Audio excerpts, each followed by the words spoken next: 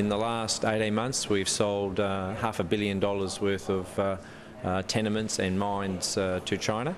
We did a $10 million capital raising through some Chinese investors. One of those investors has come on the board of the company. The same day that Stern, who was sentenced, other Australian mining executives were meeting here in Hong Kong to discuss how to continue selling to China and raising investment there. The reason being the view that economics trumps politics. Australia accounted for almost half of China's imports of iron ore last year. That and other commodities such as coal, zinc and uranium helped Australia avoid a recession during the global financial crisis. Meanwhile, Chinese steelmakers have invested in at least 20 mid-cap Australian miners to reduce dependence on multinationals BHP Billiton and Rio Tinto.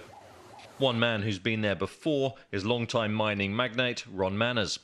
We were rescued by Japan in exactly the same way, late 50s, early 60s, and it made all the difference to the whole Australian economy. It lifted the economy and it stayed lifted for some time.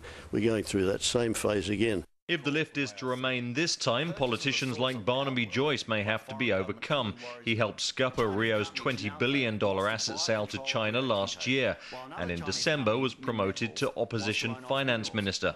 Both Chinese companies are...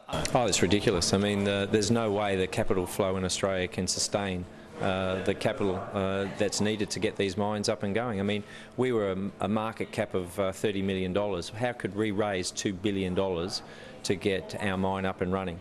He's got a reason for this supreme patriotic streak, but I think we can exist in a world without barriers. Manners may have his way. Australia's Foreign Investment Review Board says it approves the vast majority of Chinese deals, which means commodity producers and consumers will keep meeting to shake hands.